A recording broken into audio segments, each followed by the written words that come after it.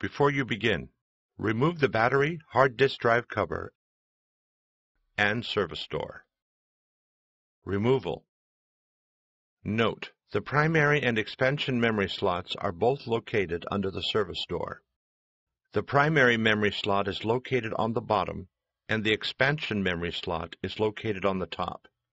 If an expansion memory board is installed, it must be removed before the primary memory board can be removed. Push both arms outward simultaneously to release the memory module to the spring tension position.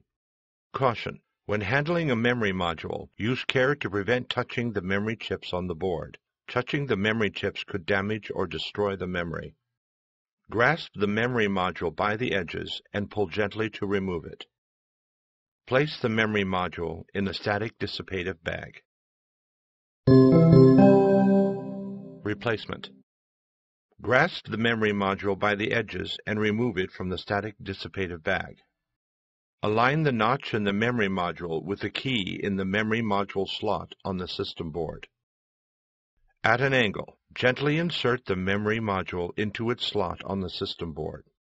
Caution: when handling a memory module, use care to prevent touching the memory chips on the board. Touching the memory chips could damage or destroy the memory. Press the memory module down to latch the arms.